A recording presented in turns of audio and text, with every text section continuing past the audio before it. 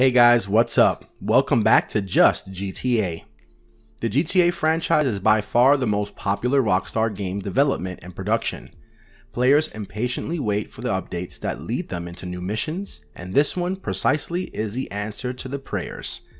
In this update, Richard Solomons has a new mission for GTA 5 players that involves tracking down multiple movie props from across the GTA map.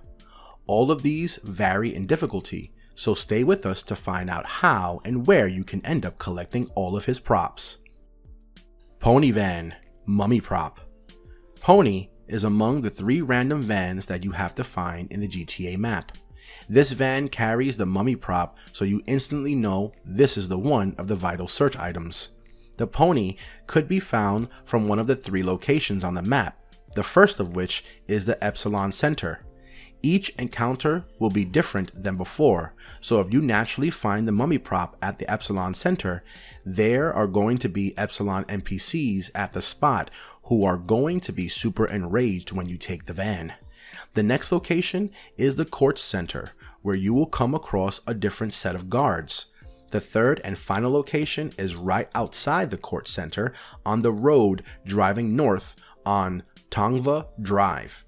Although you will have to act smartly to trick the NPCs and make your way out of their sight as soon as possible, the challenge is going to be thrilling and might as well take you a few tries before you do it.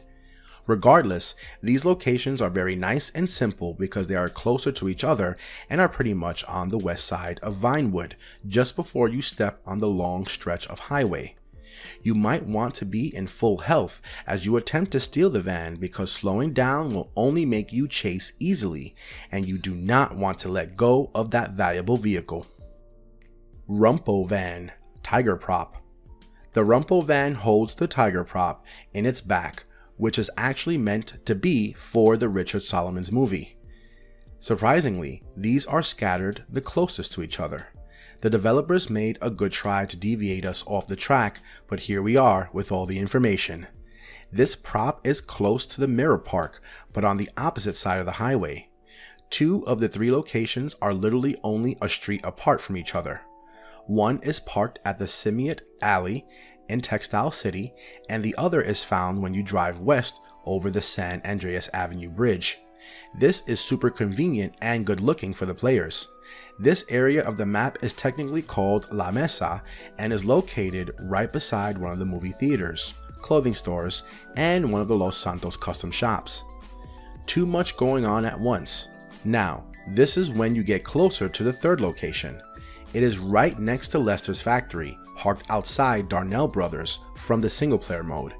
If you're having a hard time remembering, this is the place where you go to start the single player heist mission. Everything is indeed connected in the remarkable GTA 5 map. Rebel Globe Prop. This fan is located in Paleto Bay and holds the precious globe prop. This one doesn't come as easy as the first 2. The first 2 vans are scattered throughout the city, while the 3rd location is closer to one of the 2 firsts further along east on the Great Ocean Highway.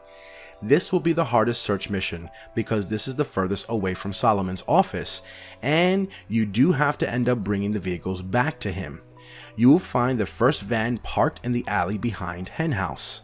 The second is relatively closer, parked in the Willys supermarket parking lot, and the third is on the highway as you move ahead. Here's a tip. This mission can be done in any type of lobby. For example, either in a private session, invite only, or in a friend session. However, it is recommended that it is done in an invite only session, or at the least with your good friends to maintain your uppercut through the game. This is in a case where your vehicle is destroyed because your character dies of some reason, and this doesn't exactly work for Solomon, so you will have to wait for the random event to spawn again.